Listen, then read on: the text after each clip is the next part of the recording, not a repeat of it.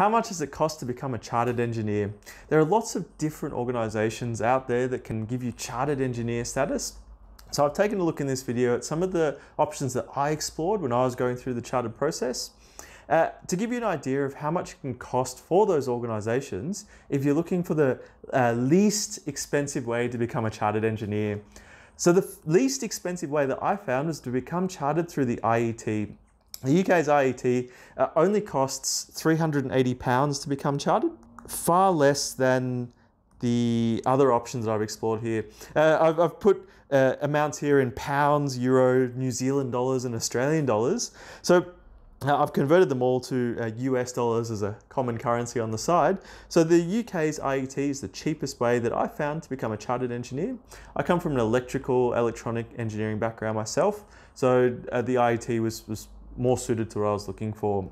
Now that consists of a fixed chartered application fee as well as the annual membership fee that's required when you sign up to become chartered with the IET. The IET does require a membership first before becoming chartered. So this is probably the preferred option in my case. However, I did happen to apply for Engineers Australia first, which is, as you can see, the most expensive on this list. So the options that I've explored here are the IET,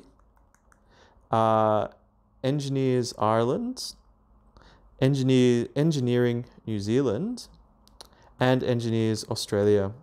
So you can probably tell from the accent, but I'm Australian myself. And unfortunately, Engineers Australia is the most expensive out of these options for becoming chartered. The IET being one of the cheapest organisations, it was suggested to me when I was going through my chartered process to apply, but I wish I'd thought of that earlier. The alternatives are Engineering Ireland.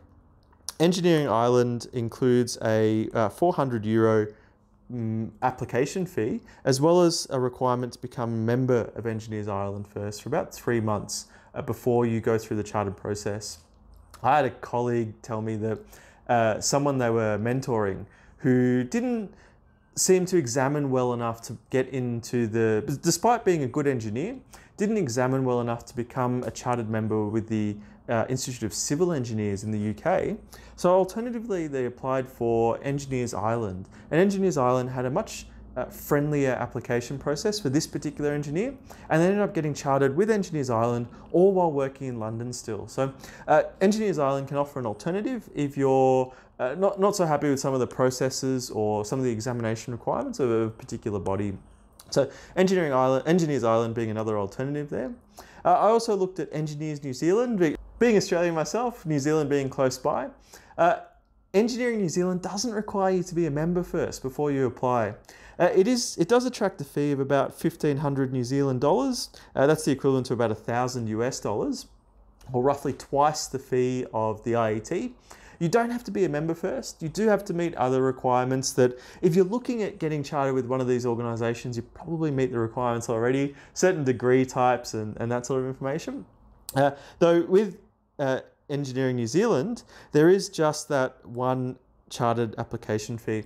Ongoing though, to maintain chartered, you do have to spend your annual membership fee only once you're chartered, and there is a requirement to be retested, re-examined I think it's every 6 years at maximum, which can present its own problems compared to the others. I believe chartered renewal with the others is simply by audit, whereas for Engineering New Zealand, there is a requirement for a formal process, I think at least every 6 years. So it might be a bit of a burden to go through that process every 6 years or so to maintain current, but technically I think you should be current with all the organisations here. Finally, the one that I went through is Engineers Australia, and that consists of about 1,800, what was it? It was a bit less than, I think mine was about $2,000, though if you're going through it next year, it consists of about $1,800 in chartered application fees and then $570 odd in membership fees. So that comes to about $1,500 to $1,800 US dollars. It's quite pricey, but it is a very friendly process. They try to really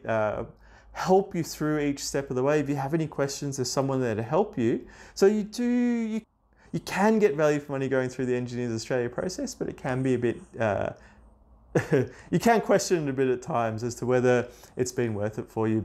I struggled with one of the steps myself where I didn't quite have the evidence material together to suit the Engineers Australia process, and I was able to get on the phone with someone in a couple of hours and go through how I could better evidence some of those competencies that Engineers Australia required. So I found that quite helpful, being able to talk to someone so easily and quickly, and I feel that that's how they can justify charging the higher fee, that there are people available to help you as an engineer become chartered. So my name's Chris, by the way. I started this channel as a way to share the lessons learned and some of the tools that I've developed to become a better engineer, a better consultant, and a better professional in the workplace. So if you're interested in that sort of thing, becoming a better engineer or becoming a better professional or working in better ways, feel free to hit subscribe, follow along, and I'll share some of those lessons learned and tools over the weeks to come. Hopefully I'll see you in the next video.